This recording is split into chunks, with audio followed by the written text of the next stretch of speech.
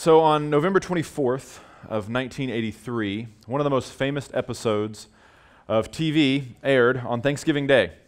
It was on PBS, and it was an episode of Sesame Street. And on the episode, the real-life actor that had played the character of Mr. Hooper, Will Lee was his name, he passed away the previous year. And the writers and producers were trying to figure out how they were going to address this with the children. Were they just going to ignore it and move on or say that he'd retired? And they decided to actually explain death to their young audience on that day, that Thanksgiving Day. And so in the scene, the adults are all hanging out at Sesame Street, and Big Bird shows up with a drawing of Mr. Hooper, and he wants to give Mr. Hooper his drawing. But they have to explain to him again that Mr. Hooper has died. And Big Bird goes through various questions, asking, why did this have to happen? I don't understand. Why is he not coming back? And he doesn't like it. And Big Bird takes on the kind of the perspective of a child, a 4-year-old.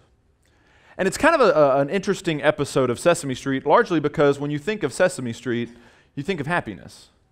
You think of joy. You think of something not heavy. You think of lightheartedness. And dealing with something like that, something like grief, is a pretty heavy thing for a child, especially one as young as 4, which was what their target was, to deal with. I think many of us live our lives like we're on Sesame Street, and that grief and sadness and tragedy isn't ever going to come our way. And when it does, we are wholly unprepared to deal with it. We're surprised, in fact. Like, I thought I was supposed to live a really easy life. I thought I was supposed to live this charmed life. Why is this happening to me? We become like Big Bird. We ask questions. We struggle with it. And that's all okay. But our society doesn't really help us, because our society tells us to be happy. And the thing that's supposed to make you happy is doing what? Whatever makes you feel good. And grief doesn't feel good. Therefore, in our minds, we've taken grief and we've put it over here.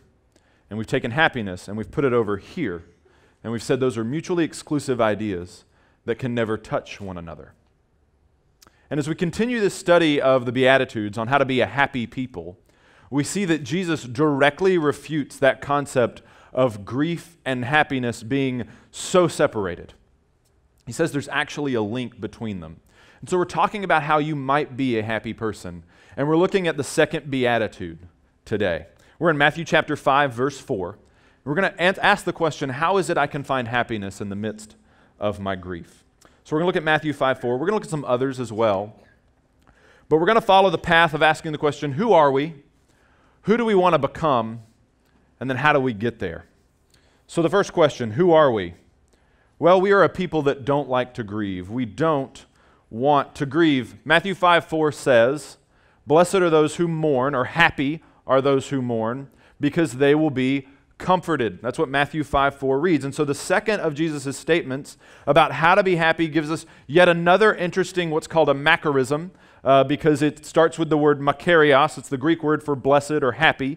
Happy is probably a better interpretation. And the Greek word there for mourn is pentheo. And pentheo means to experience sadness because of some life circumstance. It means to grieve. Now, when we read this statement from Matthew 5:4, blessed are those who mourn, or happy are those who mourn, because they will be comforted, it sounds weird to us. We think, wow, that's really strange. There must be a cultural difference between us in 2018 and those folks in like the 30s AD. No, it would have sounded just as strange to them as it sounds to us now. The idea that grief and happiness somehow go together would have been just as foreign of a concept to them as to us. Because we all experience life circumstances that lead us to grieve. We all experience things that make us sad, that devastate us. Jack Martin told me this week that you experience grief anytime you go through a loss. You experience grief anytime you go through a loss. This doesn't necessarily have to be the loss of a loved one, although that's usually where we encounter it, and it's usually the most extreme form that we encounter. But it can be the loss of your marriage. It can be a failed marriage. It can be a rough patch in your marriage where you recognize things are never going to be the same again. There's a new normal for us. It can be the loss of a child. And not necessarily the death of a child, but looking at the life that your child has chosen and recognizing that it's only destruction and sadness for that child and thinking, that's not the path I had for you. And we grieve and we mourn because we know that something is being lost. You can experience grief when you lose a job. That's fairly common. You have a job that you love, it's providing a good lifestyle for you, and all of a sudden, boss calls you in and says, we're making cuts, and you're gone. It creates grief. You can even grieve over something that you never had to begin with, the death of a dream. Many people go through this when they're told for the first time, you're never going to be able to have children. There's all this grief that takes place over a child that will never be born, over a dream that's dead. When you begin to think, I'll never be married, or I'll never find that job or that calling that I want, you can grieve over something that's never existed. It's called the death of a dream. And grief, what separates grief from just sadness is there's this sort of knowledge, this feeling, this sense that whatever it is that you lost isn't coming back.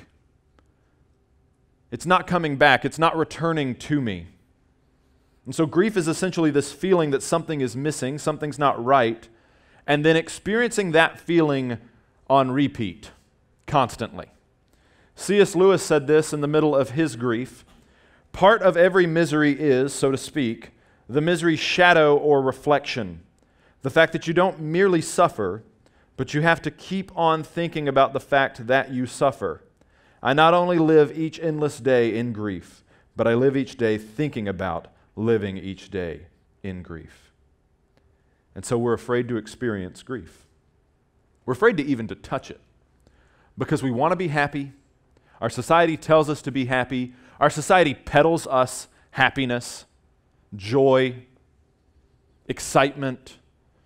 It's very hard to sell grief and sell a product, right? Grief is something that we stay very far from. We're afraid to even touch it. And so we come to Jesus' words in Matthew 5:4, and we think probably what a lot of his disciples thought. That sounds crazy. That sounds pretty extreme. But the Bible gives us three chief reasons to grieve. Three chief reasons to grieve. You can have personal grief over a loss. You can see this in John chapter 11. Jesus receives word that one of his friends, Lazarus, is sick, and they call him to come and heal Lazarus. Well, Jesus takes his time, and Lazarus dies. And he shows up on the scene, and when he shows up in John 11, verse 32, Mary and Martha, Lazarus' sisters, meet him, and they say, now when Mary came to where Jesus was and saw him, she fell at his feet, saying to him, Lord, if you had been here, my brother would not have died. And when Jesus saw her weeping, and the Jews who had come with her also weeping, he was deeply moved in his spirit and greatly troubled. And he said, where have you laid him? And they said to him, Lord, come and see. And Jesus wept. At no point in this exchange, you see Mary and Martha weeping, you see the Jews weeping, and Jesus even grieves over it. At no point in this is anybody rebuked for it. Jesus doesn't say, hey, lighten up, I'm here, I'm God, I'm going to take care of this. Get over it. No, Jesus enters into the grief with them. If you're grieving over something today, there is at no point where Jesus will make you feel guilty over that grief. We can grieve over wickedness in the world. Turn with me to Isaiah 61. Isaiah 61, verse 1. The Spirit of the Lord God is upon me because the Lord has anointed me to bring good news to the poor. He has sent me to bind up the brokenhearted, to proclaim liberty to the captives, and the opening of prison to those who are bound, to proclaim the year of the Lord's favor and the day of vengeance of our God, to grant to those who mourn in Zion, to give them a beautiful headdress instead of ashes, the oil of gladness instead of mourning, the garment of praise instead of a faint spirit, that they may be called oaks of righteousness, the planting of the Lord, that he may be glorified. The people of Israel are being told that Babylon is going to come in and it's going to destroy the nation of Judah, and they're going to be hauled off to exile. And there's all these judgments coming through, and there's mourning going on over all the wickedness, over all the evil in the world. And God steps in and says, I'm going to comfort you in the midst of that. It is okay to grieve, to turn on the news, to see a sad news story and just be upset and devastated by it. But it's also okay to grieve over personal sin. Psalm 51, verse 1 says this. This is one of my favorite psalms, and it's apparently, according to tradition, what David wrote after his sin with Bathsheba. He says, 51 verse 1, "Have mercy on me, O God, according to your steadfast love, according to your abundant mercy, blot out my transgressions. Wash me thoroughly from my iniquity and cleanse me from my sin. Deliver me," this is verse 14, "deliver me from blood guiltiness, O God. O God of my salvation, and my tongue will sing aloud of your righteousness. O Lord, open my lips, and my mouth will declare your praise. For you will not delight in sacrifice, or I would give it. You will not be pleased with a burnt offering. The sacrifices of God are a broken spirit, a broken and contrite heart. O God, you will not despise." God says it is okay for us to look at our own life, to see things that we have done where we failed to love God with all our heart, mind, soul, and strength, and where we failed to love others as ourselves, and it is okay to grieve over that. It's okay to be sad over that. Now, there's a fine line between grief and shame, and we'll talk a little bit about what that is later. But it is okay to look at your life and see places where you have hurt others and hurt God and enter into sadness about it. You don't have to just move on from it. It's actually a good grief, and we'll talk about what that is. But because we're such a people that hate grief and being really uncomfortable in any sort of situation, we typically handle grief like Big Bird. We run from it, we stuff it, or we ask questions about it, trying to discern an answer. In the episode where Big Bird learns of Mr. Hooper's death, he essentially asks 4 questions, and these are 4 questions that children typically ask when they're explained death for the first time. Big Bird asks, "Why isn't Mr. Hooper coming back?" And we ask the same question of God. Why isn't it coming back? Why don't I get restored to me the things that I lost? Why don't I get this back? Big Bird asks questions about Mr. Hooper. Mr. Hooper made him birdseed milkshakes. And he wanted to know, who's going to make my birdseed milkshakes now? We immediately turned to our needs. Well, God, this person was this way in my life, or I needed this job, or God, I kind of had my dreams pinned on this. What about my needs? Who's going to meet those needs? And we ask God that question just like Big Bird. We say we don't like it. We say, "God, why is this making me sad? It says in your word that you're supposed to bring us joy and you're supposed to bring me happiness. Why am I sad, God? I don't like this feeling." Or we just say we don't understand. God, everything was just fine. I had a job and it put food on the table, and we came to church and we worshiped and we did our best to love you according to what you said. Why have you done these things to us? And we grieve. There's nothing wrong with feeling those feelings. But if we just stay there, then we'll never learn what grief can teach us. We'll never engage with what grief can offer us. And Jack Martin, who's our pastor of ministries, one of our pastors here, he has some words to say about what grief might show us. Watch the video of Jack. You know, I work with a lot of people who go through death and experience the death of a loved one. I don't know if people can really grasp God without going through something really traumatic or terrible. I know that sounds really odd, and I'm not trying to be a sadist, but I think we get the idea that we can just sit down with our Bibles and we can understand God. The way it works is we walk through life and we have His Word and we read truths from His Word, but we don't understand those truths until we go through things that are really rough. And the people that do that, the people that go through the rough things, they develop a track record with God. But the people that wrestle with God, that get down in the trenches with Him, and He gets down there with us, the people that call out to God and say, "I am in agony, I am in pain, I don't know what to do. I don't even know if I can live to tomorrow. And they see God at that point come into their lives.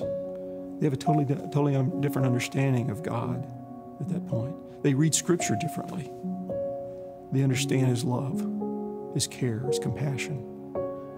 I ask, in Grief Share, I go around and I say, are you closer to God now, or are you further away from God after the grief, after having lost a loved one? And to a person, it's not a flippant answer, but to a person, they'll say to me, I'm much closer to God. Because we can't be closer to God until we walk with Him, until we allow Him to walk with us through terrible times, through this life that we live. Jack is a phenomenal pastor and minister, and if you are going through something difficult, you want Jack Martin walking with you through that. But as Jack said, you can't handle grief. You've got to be able to enter into it. You've got to be able to walk through it with Jesus. And so none of you, probably, I hope, watch Sesame Street still. And so we can't handle grief just only in the way that Sesame Street taught kids to handle it. We've got to move past that. And so what we need to see is that comfort can really only come through grief. Comfort can only come through grief. Jesus gives us the reason why experiencing grief is makarios, which means happy or fortunate or even lucky. Why having grief is a fortunate circumstance. It's because everybody who experiences grief has the possibility of experiencing comfort from God. Without grief, without experiencing pain and sadness, you'll never know the joy of comfort. Now, I'm not trying to say that God inflicts upon us pain and suffering so that we'll come to Him. That is a little bit of an abusive relationship, that God doesn't do that. But when we encounter pain and suffering in our lives, God does desire for us to come to Him. There's a movie, a great movie. It's a Pixar movie, of course, because all great movies are Pixar movies. It's called Inside Out. And so it's from 2015. I'm going to do spoilers. You're late to the game. I'm sorry. But in the movie, it's directed by a man named Pete Docter. And if you don't know who Pete Docter is, he is a believer. He's an evangelical Christian. And so if you wonder of the Christian themes in Pixar movies, you're probably right. They're there. And in the movie Inside Out, it's dealing with emotions and kind of the emotions that drive us. And so the story is told about an 11-year-old girl and the emotions that are inside of her. And so there's 5 emotions that are discussed, or that are shown. Joy, sadness, fear, disgust, and anger, who's my personal favorite. And they're kind of controlling her. It's almost like they have control of like this automaton. And at one point in the movie, joy and sadness get sucked out into the other parts, and they get taken out of the control room. And Joy is constantly in charge, trying to make sure that the little girl is as happy as she possibly can be. And so she relegates sadness to a corner of the control room. Don't touch anything, don't mess with anything. And it's a really great film because as the characters develop, you realize that a lot of the memories that make the little girl her, and a lot of the memories that are thought of so happily, actually started out in the midst of sadness. And so Joy finds out that a lot of her favorite memories are actually sadness's favorite memories too, because they started off sad and they become happy. And what changes the memory from sadness to joy, from sadness to happiness, is this idea of comfort. There's a moment where her family or friends come around her and comfort her. And so the Bible has a lot to say about comfort, primarily in 2 Corinthians 7. Let's look at 2 Corinthians 7. We'll be there for a little bit, but we see how we get comforted. One, we're comforted by God when we grieve a loss. When you grieve a loss, you're comforted by God. Look at verse 5 of chapter 7. So even when we came into Macedonia, our bodies had no rest, but we were afflicted at every turn, fighting without and fear within. But God, who comforts the downcast, comforted us by the coming of Titus, and not only by his coming, but also by the comfort with which he was comforted by you, as he told us of your longing, your mourning, your zeal for me, so that I rejoice still more. For even if I made you grieve with my letter, I do not regret it, though I did regret it, for I see that the letter grieved you, though only for a little while. Paul's on one of his missionary journeys, and he's in the city called Troas, and he's having this kind of letter writing exchange with the church at Corinth. And things aren't going well. Their relationship is very strained.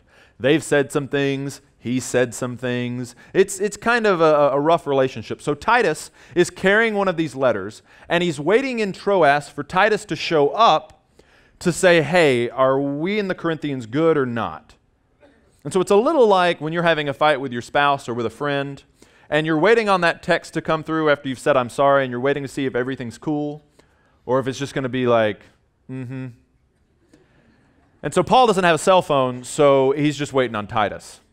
That's what's happening. And it's such the anxiety and the grief taking place in the midst of this has actually affected Paul's ministry. He tells us in the chapter 2 of this book, and as well as in verse 5, how they've dealt with fighting without and fear within, that his struggle with the Corinthians, his grief over their strained relationship, is actually leading him to deal with difficulty in his ministry. He can't concentrate on his work because he's so worried about what's going on with them.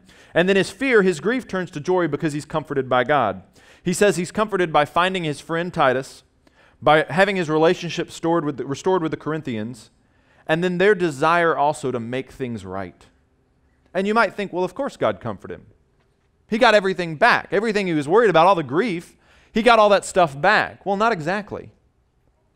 One, he lost all this time in ministry, focusing on grieving over a broken relationship. That time won't be restored to him, won't be given back. But also, their relationship has now fundamentally changed. If you go through and read 1st and 2nd Corinthians, you'll see that the Corinthians level some pretty cruel charges at Paul. They say some pretty nasty things, and there's some things you just can't take back. And so their relationship changes, I'm sure. So no matter how much you've lost, no matter what changes you've gone through, whatever your new normal is after a loss, and maybe you haven't gotten there yet, maybe you're still in the midst of grieving. You're not at the new normal. The new normal would sound nice compared to what you're going through. You need to know that God wants to comfort you. God wants to comfort you. God draws close to those who grieve. He seeks them out. He wants to bind up their wounds. Psalm 34:18 tells us, the Lord is close to the brokenhearted and saves those who are crushed in spirit. Isaiah 49:13, the Lord comforts his people and will have compassion on his afflicted ones. Isaiah 61:1, he has sent me to bind up the brokenhearted. God wants to comfort you in the midst of your grief. And so we're comforted when we lose something. But we're also comforted when we grieve over personal sin, over personal wrongdoing. Keep reading in verse 9. As it is, I rejoice, not because you were grieved, but because you were grieved into repenting. For you felt a godly grief, so that you suffered no loss through us. For godly grief produces a repentance that leads to salvation without regret, whereas worldly grief produces death. Paul tells them he's excited about their repentance. Repentance is a theological term. It's a biblical term, which means to change your attitude, change your action. So you're doing one thing, you stop doing that, and you turn and do another thing. So if you've ever been driving to work, you forgot something at home, you have to repent, turn around, and go back. That's what repentance is. And so when we run from any kind of grief or discomfort in our life, when we take grief and any feeling of grief, any kind of discomfort, and we shove it down or we run from it, we're actually creating a situation where we not lose, but we deaden our ability to feel conviction for sin. And so if you're a believer in Jesus Christ, you have the Holy Spirit living inside of you. And the Holy Spirit, one of his jobs amongst many, is to convict us of sin. One of his other jobs is to comfort us. And so his conviction, if we run from grief, if we run from sadness, if we run from discomfort, we have a difficult time being convicted. 1 John 1:8 tells us that if we have no sin, if we say we have no sin, we call God a liar and the truth is not in us. And so if you're one of those people that feels like you haven't done very much wrong, I'm not saying you're not a believer. But what I am saying is that you might want to examine your heart and see what it is and how it is that you're living your life. A.W. Pink tells us that the Christian who has stopped repenting has stopped growing. We need to all embrace the grief that comes from breaking God's law and failing to love God, because in doing that we can really have the comfort that God gives through his grace. Jesus tells us, those that have been forgiven much, love much. Those that have been forgiven for little, love little. There's a direct correlation there. And so we now, because we've been comforted, we have a job to do. Our job is to comfort others. 2 Corinthians 1, verse 3. Blessed be the God and Father of our Lord Jesus Christ, the Father of mercies and God of all comfort, who comforts us in all our affliction, that we may be able to comfort those who are in any affliction with the comfort with which we ourselves are comforted by God. There's a lot of words of comfort there. It's rather repetitive. That's good. In the very beginning of his letter, Paul tells you why you're being comforted. And it's not just so you can feel good, although that's part of it. You are comforted so that you can take that comfort and go and care for people who are hurting as well. Have you ever tried to talk someone, counsel someone through something you've never walked through and you have no experience with? You feel woefully underqualified. God's comfort is given to us so that we can then comfort others with the truth of the gospel. Otherwise, we have very little to offer. When somebody's going through a loss, you can say, hey, I know what that's like. I've been comforted myself, and let me share with you what God shared with me. Maybe you just sit there and weep with them because you know what it's like to hurt. One of the ways this looks is not just in personal relationships, but in dealing with people who have been oppressed or downtrodden. They live a life of grief because of injustice in their world, and it's our responsibility as believers to come alongside them and enter into their grief, to hurt with them, to pray that God would do something, to change their circumstance, to cry out to Him, to comfort them, to just hurt with them. Most of us don't like the idea of grief. But if you think of comfort as a bridge, there's only one way to get on that bridge, and it's on the grief side of things. Because on the other side of that bridge is happiness. And most of us, because we're so afraid of grief, and we're so afraid of feeling uncomfortable, we just stay as far away from grief as we possibly can, and so we never get to explore the bridge of comfort, and then subsequently go and find happiness. When I was in college, my friends and I took a road trip across the country, and we wound up, the end destination was San Francisco. And we get there, and we want to see the Golden Gate Bridge. And this was before Google Maps, so we're driving around, and we're like, we're where it says it's supposed to be, but it's not there. And then one of us, I don't remember who it was, says, I think I see some gold over there, some red or whatever it is. Gold is probably not the best color description. If you work for Sherwin-Williams, you can tell me what it is. And so we look and we see that the bridge is completely shrouded in fog. And we couldn't find it. We this massive landmark, but we couldn't find it because it was shrouded in fog. That is how most of us deal with comfort. Because of our own anger at the grief we're going through, our unwillingness to confront it, the challenges that we face, we don't ever see that there's this glorious bridge there. It's going to take us from one side to the other, the comfort of Jesus Christ. Because it's shrouded in the fog of our own sort of issues.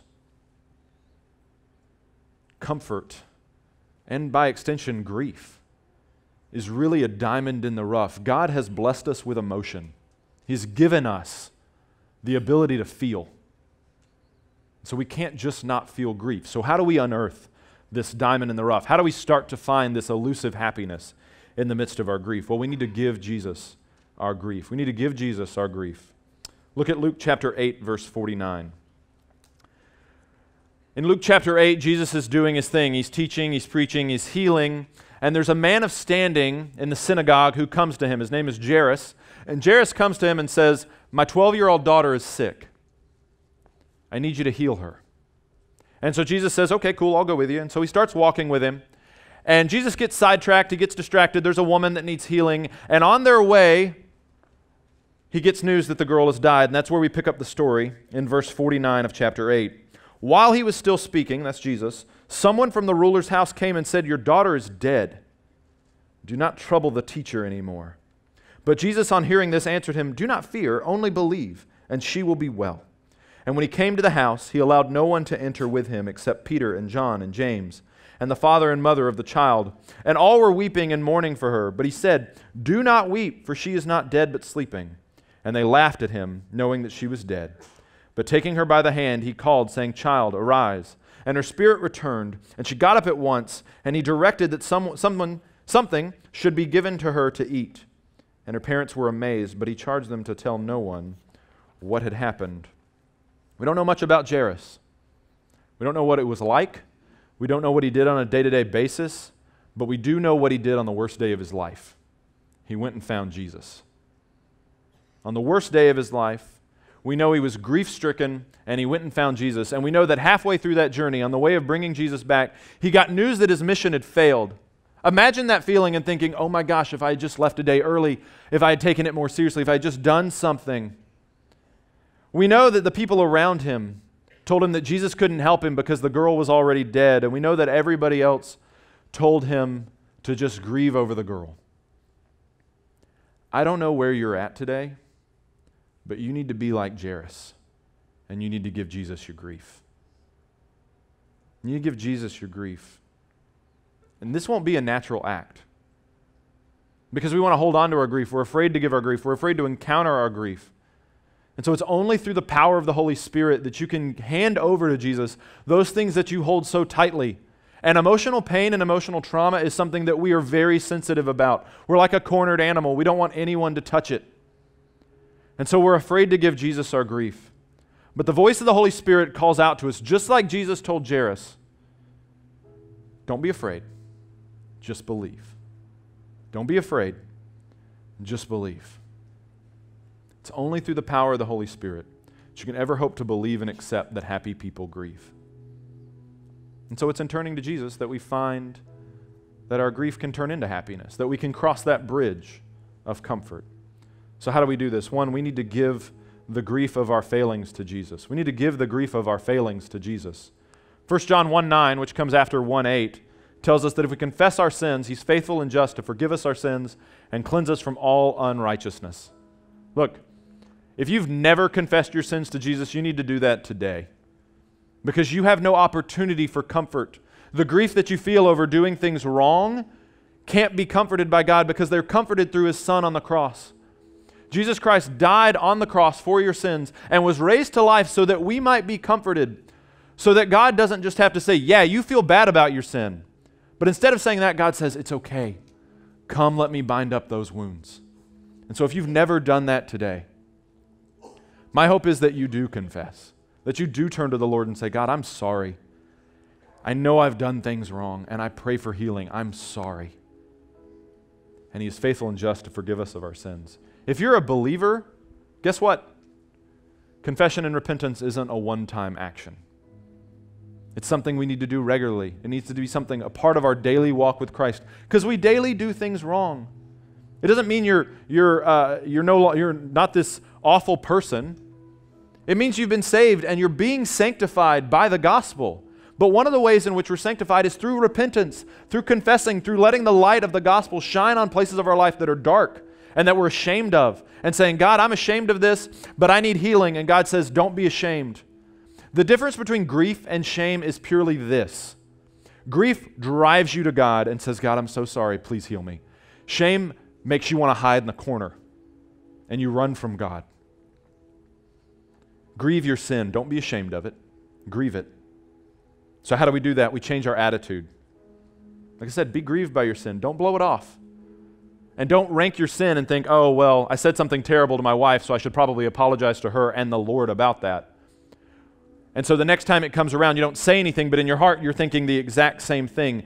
According to Jesus' Sermon on the Mount, which we're studying in the Beatitudes, that's still sin. And so we need to confess that. Maybe not confess that to your wife. You can keep the peace a little bit. But confess it to the Lord. Change your actions. Don't keep doing the same thing you do over and over again. Pray about it. Ask God to help you. Change your story. Stop showing other people that you're perfect, or because you're not, and we know it, you know it. Tell people about your sin. You don't have to wear a shirt that tells everybody what it is, but you can maybe confess to one or two close friends and get restoration. Give the grief of your loss to Jesus. Some of you today are just like Jairus. You've lost something. And I don't know how to tell you any more clearly, but Jesus wants to help you in the midst of your hurt. These are not small things to him. They're not meaningless things to him. Jesus wants to bring comfort. And so all I can offer you today, because I don't know your specific situation, is that God is always good. No matter what you're going through, he is always good, and you need to repeatedly tell yourself that, because it's hard to believe in the darkness. God is always good and he always cares. Don't doubt in the darkness what you've heard in the light. And one day God will restore that which you have lost. It may not look like what you thought it would, but if you're a believer in Jesus Christ, one day Christ will return in a new heaven and a new earth, and we will have restored to us those things that we've lost. Again, it might not look what you thought it would look, but there is restoration. And we need to give the grief of our world to Jesus. You turn on TV and there's really tragic things. We need to pray. We need to intercede for our world. We need to pray that God would change things. The psalmist constantly called out, "How long, O Lord? How long? How long? How long will you let this go on?" And we need to do the same, crying out to God, "How long, O Lord, are you going to let this happen?" Look, you know what finally made the producers of Sesame Street deal with the subject of grief? It was that they knew that the kids would notice that Mr. Hooper was gone. And they knew that kids needed to be taught how to dealt with grief. And we also need to learn how to deal with grief. It's okay to grieve. Jesus tells you not only is it okay to grieve, but there's a bridge to cross of comfort that can lead you into happiness if you'll just let Jesus do this. I know you don't want to hurt. I know you want to run from it. I do too. I don't want to feel that way. But there's a treasure of happiness on the other side of that bridge of comfort if you will just enter into your grief and not run from it. It's good to grieve. Happy people grieve. So grieve. Grieve over what you've lost. Grieve over what you haven't yet lost. And find that happiness is there. Let's pray together. Father God, we thank you so much for, oddly enough, grief. Giving us the ability to mourn and to weep. And we see you even grieving, Lord God, over your people, over their sin, and over the way the world is not perfect the way that you had intended. And Lord God, for each person in this room that's grieving, Lord, I know that you're grieving with them because you're grieving that they haven't turned to you, that they're trying to do it all on their own. And so God, I pray that we would let it go, that we would just turn loose of the grief that we have, and that we would give to you the grief that we have and say, Lord, here it is. Help me. Forgive me. Change me. Change this. And we know that you hear, and we wait expectantly for your answer. And we ask all this in your Son's name. Amen. Thank you for taking time to watch this sermon. If you would like more information about our church or following Jesus, please go to our website, pcbc.org, or contact our church offices. We hope to see you next week at church.